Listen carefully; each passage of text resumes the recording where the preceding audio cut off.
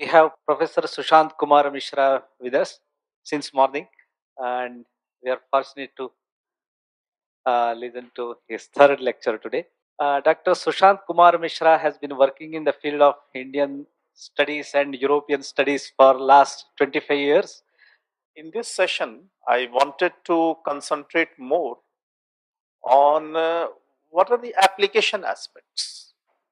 Let's say, for example, in the morning I hinted about Karun ras, which is a pradhan ras, a main ras in the Indian context. What happens to other places? For example, tragedy. Now, is tragedy Karun? What do you say? Is tragedy Karun? The tragedy, the Greek tragedy, the tragic, what you feel, the Greek tragedy, would you find, what ras do you expect to find there?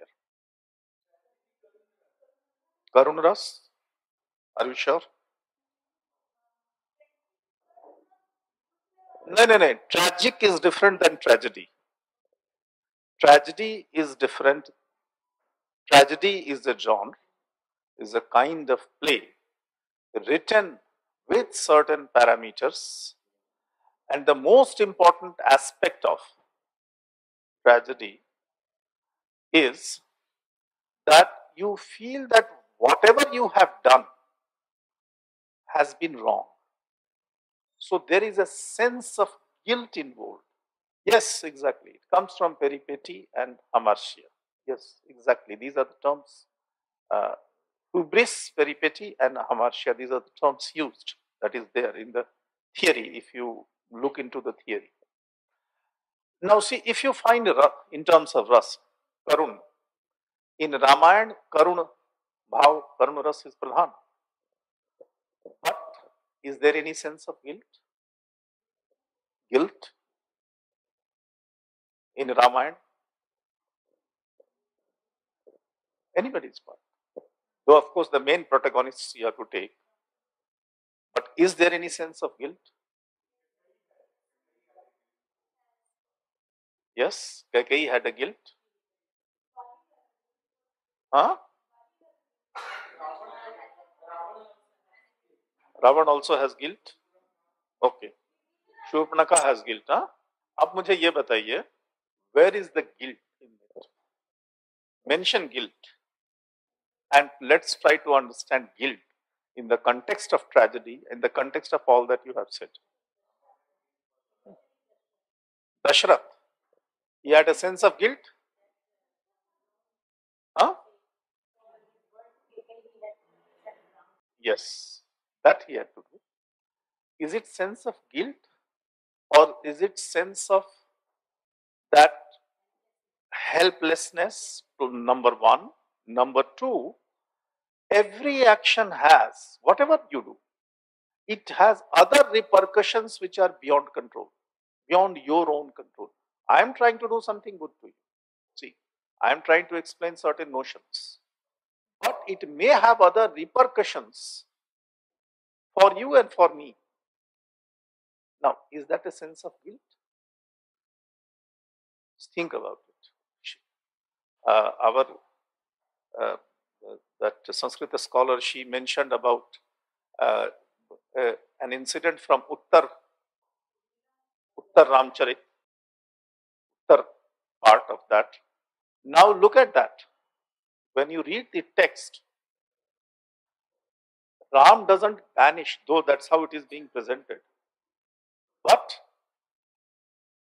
Ram is here and he has to establish not the duties of husband, but duties of a king.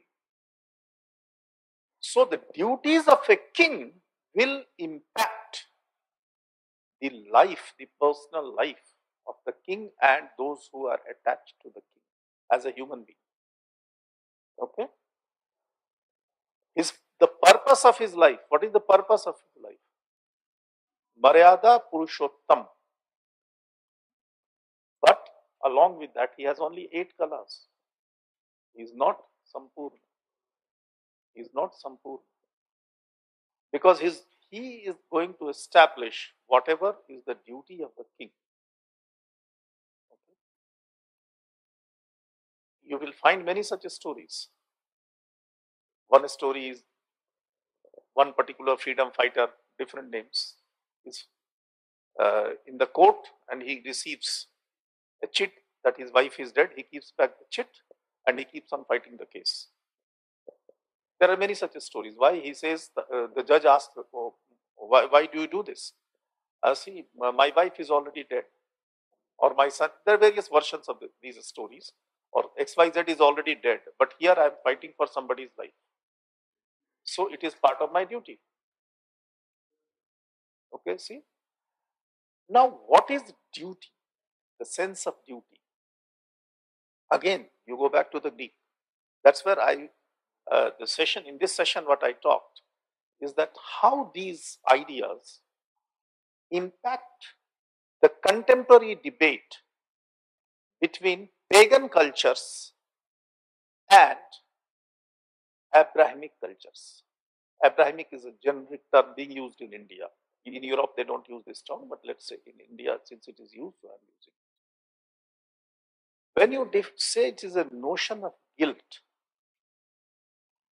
someone suffers if Urmila is left back. Is it a guilt or it is a duty that is being carried on by Lakshman and as well as by Urmila? If you carry on your duty, presently all of you are here, should I say that all of you have a guilt that you have left your families back? You have left your students in lurch somewhere? The students are not being attended to? It is not a guilt. You have come here for a purpose. You are going to enrich yourself. It is duty of the teachers to enrich ourselves so that we can give better to our students in some or the other way. And that is the purpose. So every action is related to that. Tragedy doesn't have. But still you see, again there is in the previous session, Professor Bharat did mention about it, that there was a Greek drama. So if you read Sophocles, you will find a certain ideas being floated. Aristotle, Plato, they are all being read nowadays. When you read those texts and you present them in a much later form, Sir said that it is from 16th century, but it is not so actually. In European traditions, in English, yes, it is true, but in European traditions and in Latin also, you find a continuity in vulgar Latin. The texts are being, by vulgar Latin, what you call upper branch. The word vulgar here, upper branch, literally. That means when Latin is, the language changes. So the language has changed and Latin has changed. And in a medieval Latin, which is often called vulgar Latin in many forms, the similar plays are being presented and people are aware of the stories and they don't match the value systems that we want to create or we want to educate in the society. And that is where the conflict arises. That when we talk of rasa or ras theory in India, in the Indian context, we understand that some kind of dharma, as I said in the morning also, is being established through that. Now that dharma is never totally personal. That's why all the examples you could give is of personal, that okay, Ram is remorseful, it's sad that Sita is being sent. But he has to do it because he's a king. Had he not been a king, then it is not there. So he has to choose. Either he be a king and do the duties of a king, or take care of his personal life. Now this kind of dichotomy, the contradiction of opposites, as the Marxists would say, this is part of life. This is part of the dialectics of life and society. The dialectics is again a Marxist term. But this is how the society has grown always. In every action, you will have a dialectics operating. You will have contradictory forces simultaneously operating, and the consequences of each and every action will have some internal contradictions, whatever it may be. If you take care of your child, your parents are being neglected. You are yourself being neglected many times as mothers, as fathers, and that is not correct because you are neglecting your own body. So that is against the very basic nature of humankind, or why is humankind any living being? But we are doing it, and we do it. So every action has that. When you evolve from there, when you evolve through that process, then we enter into the domain of understanding the entire emotional process that has gone into the process of, that has gone into the dialectics, the internal contradictions that exist in our life. Now, for example, you can say they complement each other. That is where dialectics is there. Dialectics is, in a way, they are contradictory. At the same time, they complement, but in the process, there is suffering also. In the process, there is suffering also. And that is part of life. For example, since I mentioned Karun in the beginning itself, so let's talk of Buddha. He suffered so much in order to attain the wisdom. He suffered so much that Sujata brings the food and serves Buddha. And then he survives. You know the story very well. So, suffering is part of that. Merely by the essence of suffering, you have neither guilt nor you have Karun. But what you make out of that suffering, there you start evolving into these concepts. Now, how to implement these concepts and how to understand? Let's say, for example, Karun Dhwani. Dhwani was there, literally Karun. As such, it is not pathos, it is untranslatable in a way. But words used that are being used are tender, pathos, pitiable, and exciting. This is also one of the translations. Okay. Otherwise, largely it is translatable. Okay. And we do have such terms as, for example, if you read Ramcharitmanas or similar such texts, do you know how Sita addresses Ram?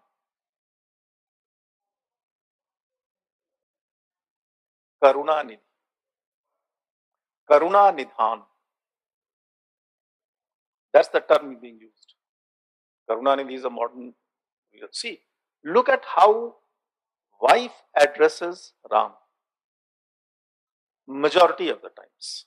Most of the times, this is the term, almost, not always, but wherever term is not being used, in literature we have a technique where it is narrator's interference.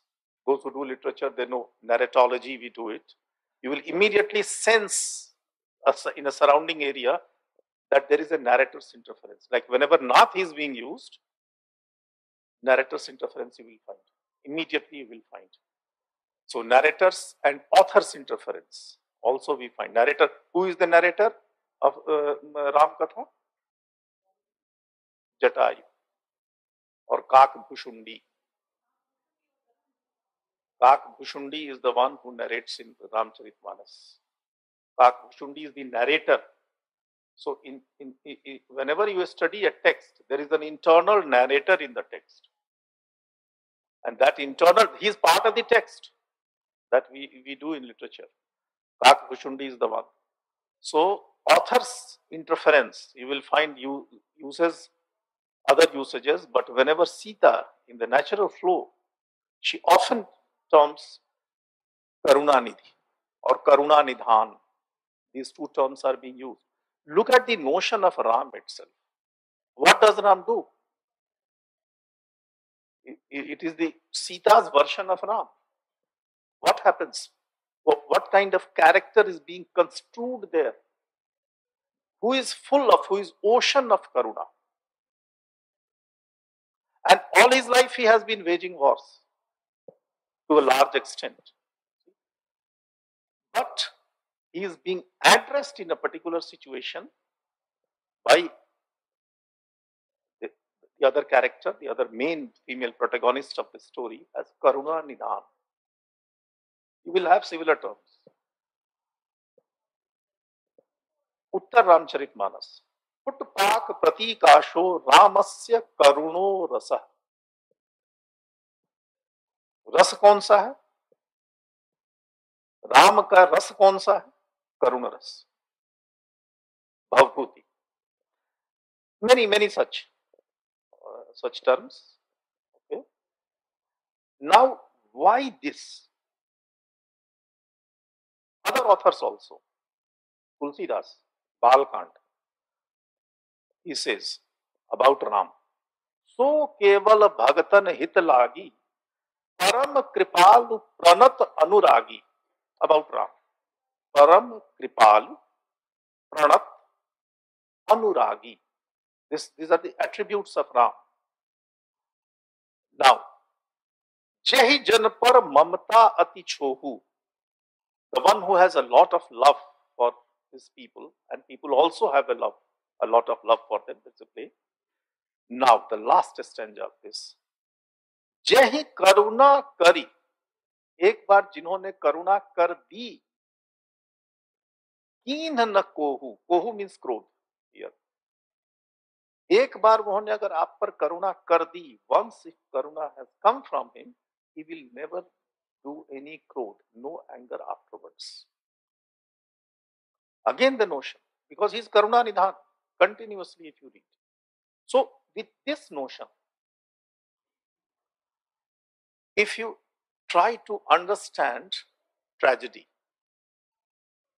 if you try to understand any other notion of tragic or pathos, how will we understand? Because this is a debate that we get in contemporary times. Applications, contemporary times. Other aspects also I will bring it. From the pagan cultures itself, right now I am bringing. Pathos is a category. So let me build from here first. Durga Saptashati. Many of you, I am in Bengal. It comes from which text? It's part of which Puran? Markandeya Puran. Exactly. So in Markandeya Puran, it comes, and you might have heard, because nowadays on WhatsApp also they play Ya Devi Sarva Bhuteshu Shanti Rupena Sansita, Vidya Rupena Sansita, Matri Rupena Sansita, etc. etc. What are the words? Ya Devi Sarva Bhuteshu, and look at the four. Shanti Rupena Sanstita, Daya Rupena Sanstita, Matri Rupena Sanstita, and Shraddha Rupena Sanstita. Four words. Shanti, Shanti is क्षमा, क्षमा कर देना जो कहते हैं, क्षमा. दया, मातृ, श्रद्धा, and further, सर्वोपकार करणाय सदार्द्र चित्ता. सदा आर्द्र चित्ता. आर्द्र, which is related to Karun, जो चित्त से आर्द्र है. सदार्द्र चित्ता. Okay? This is part of our ethos. Largely. So-called Hindu ethos. I gave some examples from Buddhism. Take examples from Jain tradition in India, another pagan tradition. the Indian pagan tradition. I have not gone to this to the Pali and Prakrit texts, but I take Arhat Darshan from Sarva Darshan Sangram, which is a text uh, where the notion of Jains are explained. What it says, Arhat Darshan, Ahimsa Vrat, part of Karun tradition, part of Karuna to all the living beings and non-living beings. Ahimsa Vrat, what do you do? न यत प्रमाद योगेन जीवित व्यपरोपणम चराणांग स्थावराणांग चराणांग जो भी चलते हैं स्थावराणांग चत तत् अहिंस व्रतम मतम। यानी अहिंसा व्रत किसको कहते हैं? I, as per the translation, I will read the translation for you. Even if unconsciously or by chance or by mistake, if you don't harm any living or non-living being, then that is ahimsa vrat. They have two major concepts, ahimsa and satya, in our darshan. Two major concepts. Again, the notion itself is not to harm anyone. That means not only harming. Here, what you do, you identify yourself. Because if you are harming someone, living or non-living, you are harming yourself because that is an extension of your own self. Your Atma, that is extension of your Atma. You cannot cut or break Atma.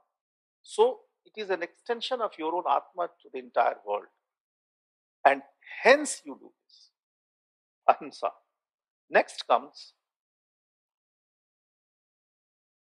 Satyavrat. There also it is the similar concept. Priyang pathyang vachastabhyang sunritang shrutam uchyate. Well, Priya, that is dear to me. Pathya, whatever may be not palatable now, but is palatable at the end. That is pathya. So when you are not well, you are supposed to eat something. Again, the term comes from Ayurveda, the morning we discussed. That whatever is sukhada, whatever gives you the required balance in your body at the end, that is sukhada. So, priya, path and tathya, that is satya, tathya, these three. Priyang, pathyang, vachas, tathyang. When you are supposed to speak, taking care of this, priya, whatever is good at the end and whatever is the fact, factual, then that is called sunrit. Sunrit, that is what we are supposed to speak. Even if you speak the facts, but you do not speak what is priya and pathya, what is priya and hitkar, tathyam apriyam cha ahitam, that is not a true word. Vah vani sachi nahi. That's how they take care of their Satyavrat. This is Jain. And this is the entire tradition that we have got. The pagan traditions. Take some other examples. Since I talked of pagan traditions, who are the other pagans in the Eastern culture? Do you know? Persian in past, not today. Present day. Those who are leftovers. Now we are trying to rebuild on the basis of the leftovers. Huh? Yazdis are pagans, that is true, but their culture is, the data is not available. Yazdis are by and large pagans, but Islamized pagans. So they do not have their temples, etc. Not possible to, because that's all destroyed. Okay. They are the leftovers of pre-Islamic cultures.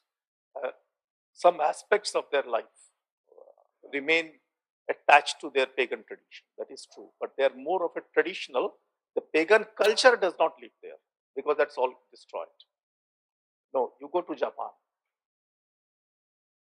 Of course, from India, you go to Japan, you take your Buddhism, Jainism via China, Korea, and all that. So that I am leaving because Buddhism I have already talked about. So I will not touch that.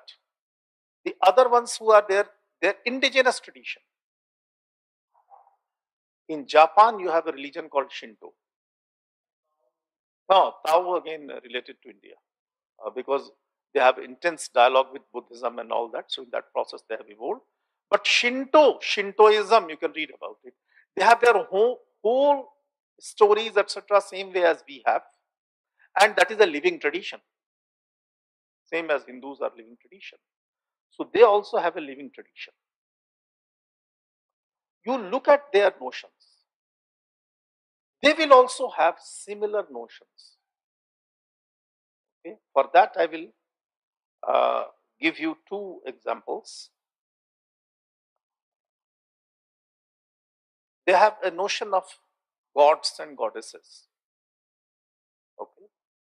And there is a whole series of gods and goddesses, what we call nowadays with Christian terminology, we say like Hindu mythology, though mythology is the wrong word in the context, but they often say Japanese mythology. You can read that Japanese mythology. And in that context, they have a whole notion which again comes very close to our notion. As for example, though I say this, I don't know, maybe all of you are not so young, but many of my younger students or some of the students might be watching on Netflix, etc., a series like Death Note. Have you heard of this? I doubt if you have heard. It's not your generation. But the younger generations, they do watch Death Note, you can check. Those the youngsters, they know about it. So you know about it, Death Note. And there are many such series. There you have the notions of gods. Okay, you can take note of the Death Note. You may enjoy watching if you are ready to watch that kind of graphics. Because Indians, the young Indians, they do watch graphics, but often people slightly who have achieved 30s, they don't watch generally. Though we should watch actually. But anyway, they have notions of death, for example. Something that we don't study in India. For example, notion of double death. Notion of identity without even the concept of suffering. Japanese culture has it. If you remember, there is a story, it has many versions, but one of the photographers during the Second World War, he takes a photo, it is well, you can find it on the internet also, a small girls or boys, as per various versions, younger brother has died, the younger sibling has died, and that the elder one is carrying the younger sibling to be put on the funeral pyre for funeral. He asks that, is that not heavy for you? You can put it here. He says, no, this is my brother. There are many versions of this story. That small guy, he waited until he takes care of all the funerals of the child who is dead. The elder one is himself a child or herself a child. But the notion of identity in terms of sibling doesn't make him feel the Karun. For us, for the audience, it is Karun. But in that notion, the Karun is not there. And that is the difference. All the examples you gave. The notion of Karun is not there in the life of Ram. The notion of guilt is not there. They are doing their duty. And without the sense of duty, that no, this is not my duty. This is the morals that I have to follow because This duty has been assigned to me. This is my dharma. This is my raja dharma. That's all. Otherwise, if you talk only of duty, then clash of duty will be there. Husband's duty is different than the duty of the king. So it is part of that dharma, and for others it might be Karun. When you look at this Japanese way of thinking, then you are immediately reminded that Valmiki is a story that only Valmiki can feel the pain of Ram. But Ram never says that I'm in pain. So when you actually don't feel the pain and you are in such a condition where you're doing your duty without feeling the pain inflicted upon you due to the situations, and you happily accept those situations, you enter into the realm of Karuna. Karuna Bhav. Buddha feels the pain of that bird. The bird doesn't tell Buddha that I'm in pain. Buddha feels the pain inflicted upon himself as if he is inflicted. He is being hit by the arrow when he looks at that bird, and hence he goes to serve. He doesn't go to serve for any notion of charity. He doesn't do any favor to the bird. And that's where the notion of charity is different from the notion of karuna that we have in pagan cultures. That's why I gave you some examples. In Japanese, you have plenty of examples, but I will not simply give. The notion of Shinigami, it's one god. There are several such gods. I will not go into that. But you see the difference. The Abrahamic concept is of charity. This is not, and Buddha is not doing any charity to the bird. Buddha is one. He is identifying with the pain of that particular bird, and hence he goes to serve the bird.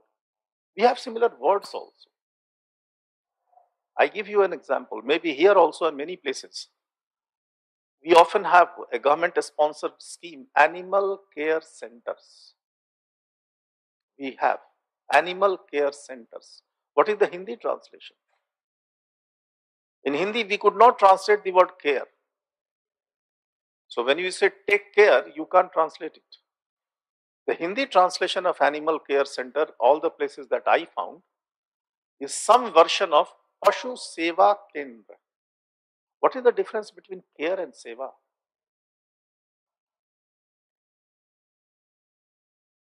See, no, okay, nursing, that's fine if you try to translate, but seva is not nursing. Seva, I give you a common use of that word. When a bird takes care of its eggs, what word do you use normally Indian languages? कोई मुर्गी अपने अंडे को save रही है. What is that save रही? उसकी सेवा कर रही है. कोई माँ अपने बच्चे की सेवा करती है? आप बताइए. When a bird takes care, it is not doing any favor to the child. It is not doing any favor to the egg. वो सेवा कर रही है. It has no notion of taking care, as if there is a non-identity between the two. ये तो उसका धर्म है, उसका इंस्टिंक्ट है बर्ड का. वो instinctively कर रही है.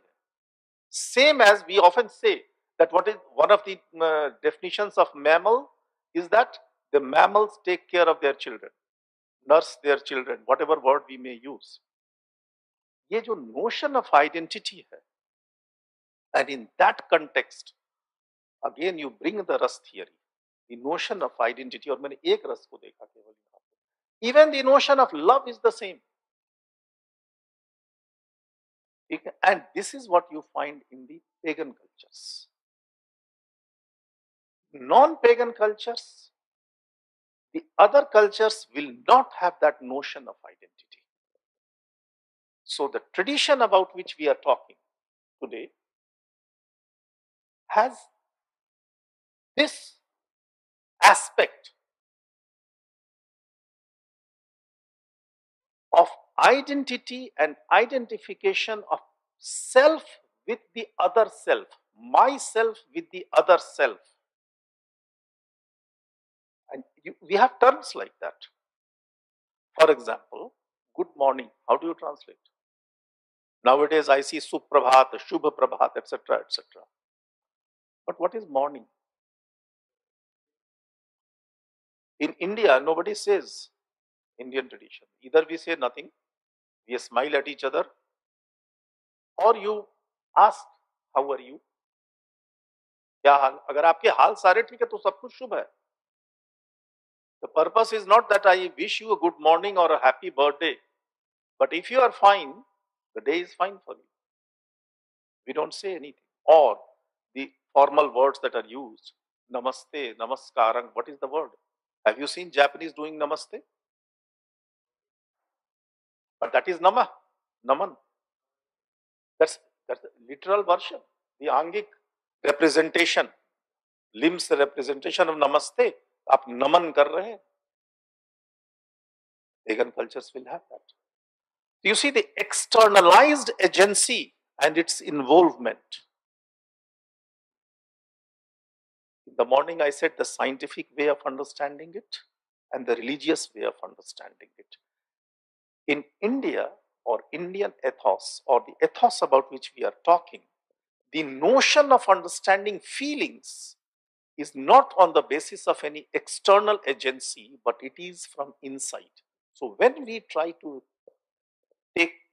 understand rasa or the tradition of Natyasastra, we have to understand that in our literary production, all types of literary productions, including the audio, visual and visual literary productions, including simply audio, even the music, etc., the externalized notions of emotional expression is not valued so much as the notion that is coming from within us. The system has to appeal me and get the pleasure from inside us. Now with this, I will again give you another example. So many of you would have read George Bernard Shaw. Some of you are you from literature? Some of you? No one, some of you. So George Bernard Shaw, even others should read. If you are from science background specifically, you should read George Bernard Shaw's one play at least. That play, Arma Virumque Kano, Arms and the Man. Arms and the Man. You see, yesterday you had on with a Brigadier Saab, there two businessmen are talking and they are talking about the kill ratio of the gun that they have sold. How many people a gun can kill? So the two businessmen are discussing that. This is part of that play. It's a sequence in that play. That play goes back to Aeneid's Virgil. Aeneid is a text by Virgil. Pagan, but almost on the verge of being Christianized. When in India we say, there they don't say similar as, for example, what happens there in that play by Virgil. The queen, there is a Dido is the name of the queen. She falls in love with a particular hero and that hero finally leaves. He says that, no, I have to go to Africa, whatever, to Carthage for this duty and that duty. She is not supposed to fall in love because her husband was dead. So she was, in a way, in modern terms, she was a widow. So as per the morals of that Roman society, she was not supposed to fall in love again, but she does fall in love. And then later the hero leaves. What she does? She kills herself. Aenid, A-E-N-I-D or E-N-I-D, two spellings are there. You can read about this story. Now, what happens? When the narrator sings, the narrator doesn't sing of the pain of the woman. The author doesn't sing of the pain of the woman, but the first line itself says, that I sing of the arms and the man.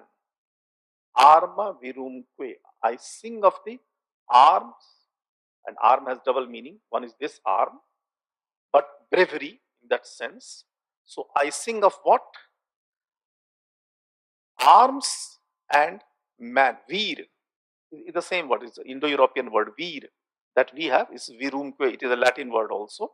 So veer means man. So I sing of arms and the men. The story is about the woman falling in love who finally commits suicide in contemporary times. If I use contemporary word, she kills herself, but the narrator or the author doesn't sing that because the Karun bhav is not there. So the recensions are different.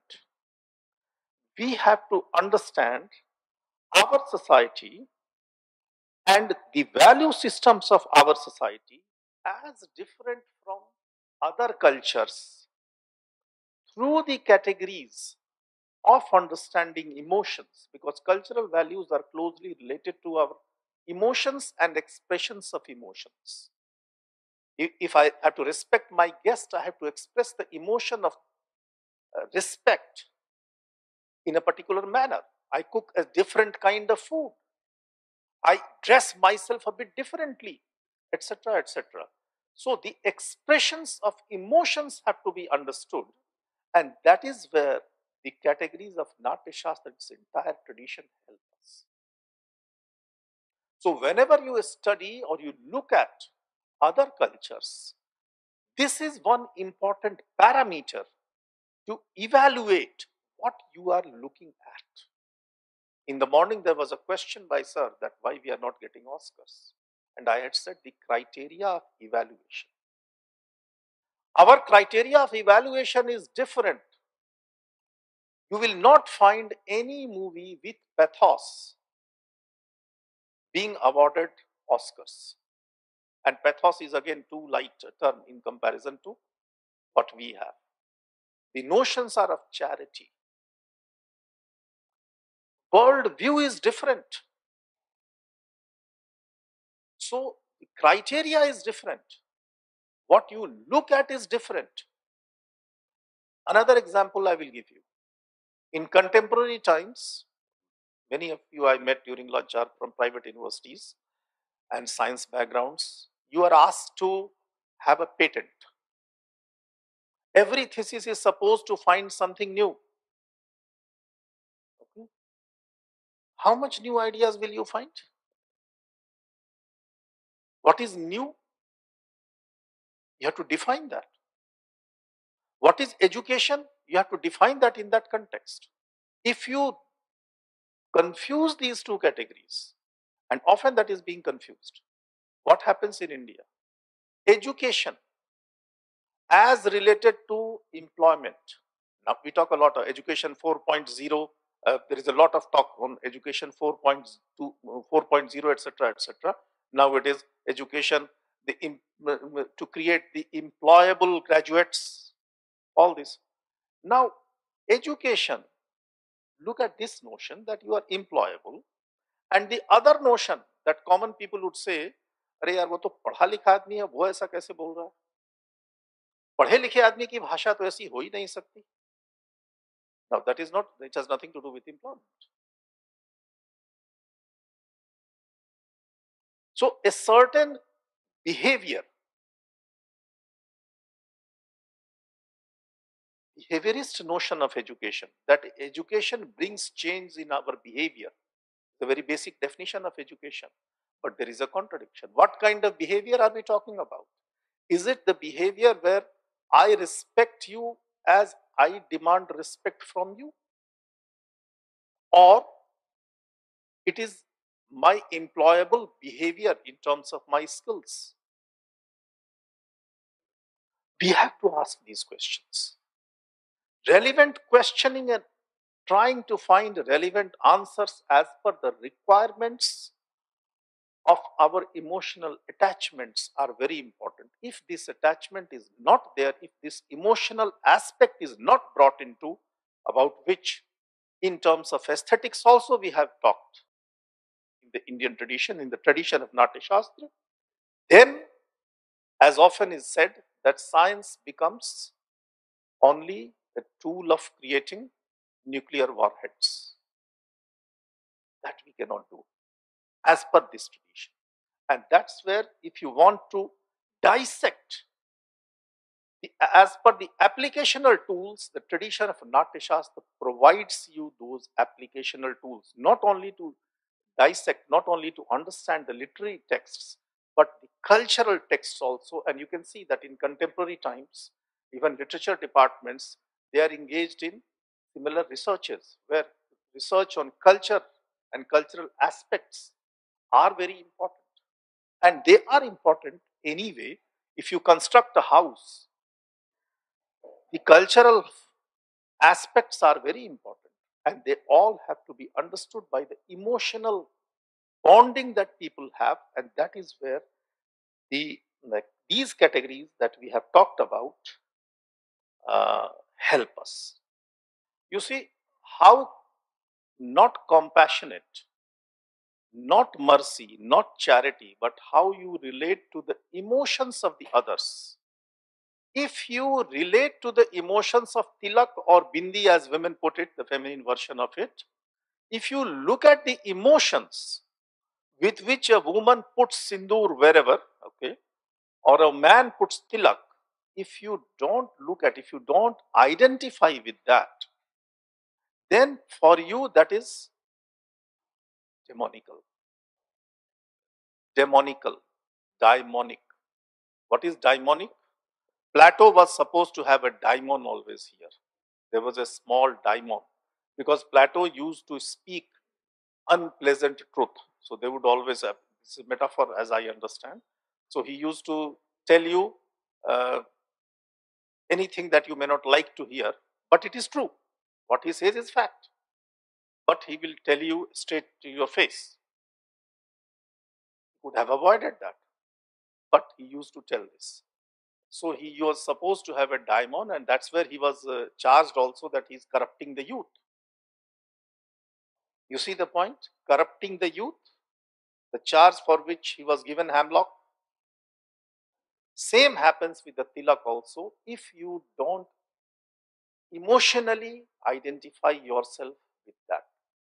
Now, if I make a movie and I don't emotionally identify with your dress sense, whatever be your dress sense, and if I have the power, then whatever I can do in that situation, I will try to do it. So it is the emotional bondage, and that's where we have to understand that though there is a larger framework of Indian theatre in our movies also, however, majority of the movies take their storyline and ethos as well as sequencing of the montage or other techniques that they use. They all have come from a different civilization. The, the, the, the as the Canadian thinker says, that medium is the message. Marshall McLuhan, so he's a media thinker from Canada. Medium is the message. So the medium itself has certain inherent biases. Hence that will happen. First you have to identify it. If you want to correct, let's not correct anyone. The notion is not to correct. The notion is to put it in correct perspective, put it in proper perspective where it belongs to. That's all. We have to raise our emotional quotient, and also you have to parallelly draw the other line which may be larger than that. We cannot take the forms from the West, the the advantage of technology from the West, and the notion of democracy from the West, and then we will say that we are going to correct them. No, that's not possible. We have to come up with our own understanding, our own category, and that's why, see, all through my lecture, I have not referred to any of the secondary texts. The secondary texts are misleading. Read the original texts, try to understand it from the context. After that, you try to understand that the texts in the perspective in which they have to be studied. If I have to understand Karun, I cannot understand it by translating as pathos. That's why I gave only one example. Veer is another example. What is the notion of Veer? Veer, I have used the word here also, but Veer I could not touch. That part I have cut down, but only one notion of Karun. And I have given you examples from day-to-day life. And that will have an impact on everything. In our movies, you find a lack of Karun in the contemporary times because they are not based in a medium which comes from this culture. And that's where that becomes a director's medium. Here, everything is actor's medium. If Ravan is acting in a particular way, it is because of certain situations. The notion of guilt is not there. Let's ask you first, what is notion of guilt? I think today morning somebody asked about Shurpanakha. And what did I say? That Shurpanakha, if Ram is so lovable, or if Krishna is so lovable, why should not Kaliya or why should not Shurpanakha fall in love? What is wrong with the love of Shurpanakha? Nothing wrong with the love of Shurpanakha. But every civilization will respond to it in its own manner. Because these are all basic human tendencies. The questions are the same. There are different ways to answer it. Okay, like Nachiketa, what happens to the story of Nachiketa? His father is conducting yajna, etc. And he says कि आपने इनको इतना दिया, उनको उतना दिया, तो क्यों दे रहे हैं? तो नहीं, जो मेरी प्रिय वस्तु है वो, तो मैं आपको प्रिय हूं. The son, he says, तो मुझे बहुत, तो आप मुझे किसे देंगे? Now the story goes, अब आप मुझे किसे देंगे? And from there he starts. And then finally he goes to Yamaraj to ask the entire debate of Nachiketa, between Nachiketa and Yam. So the story comes from there. Now basic questions will be same, but the responses are different. And the responses of pagan cultures by and large, you try to understand differently. This is the dimension that I am trying to tell you, that whenever possible, please read the original text. From Indian text, you can read original. But parallelly, look at the other pagan cultural texts also, that how they are different. Then you will have the reference points. And we have one series of categories in the text that we have discussed today. You may find similar other categories.